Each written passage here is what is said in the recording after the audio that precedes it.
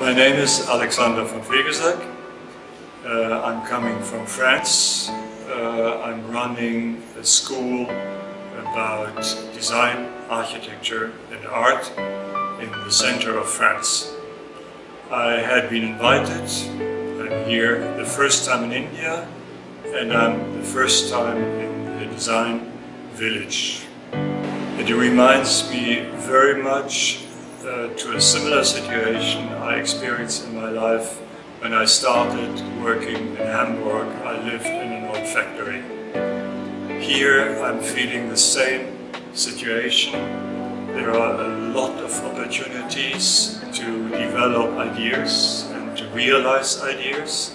It is probably one of the most encouraging situations and sites for young students to develop ideas. The architecture is inspiring because it is an old factory which had been built for a completely different purpose. However, its today's use is showing already a lot of ideas how it can be transformed into an educational center, because it's related so much to industry, and design mainly cares about industrial production. So it's a large site with a lot of different walkways, rooms, spaces, always with another atmosphere, and very inspiring. And as it is not a luxurious apartment, you can work wherever you want, and you can paint the walls, and you can take them off or do something completely new. India has a fantastic culture of arts and craft.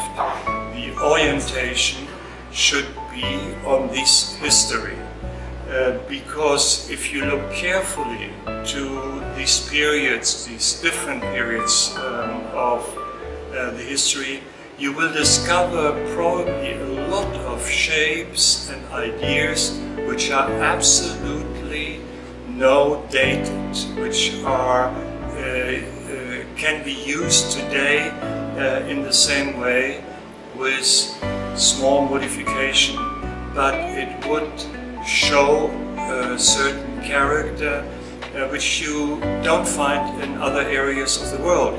So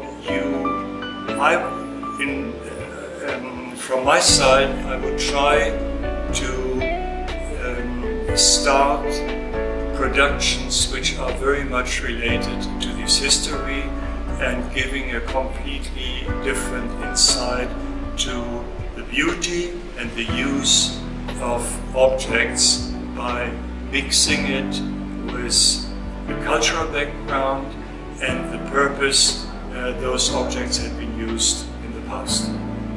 A lot of ideas start with handmade objects, but could be improved or could be modified for an industrial production here in India as well, and could allow to introduce new products even in the global market.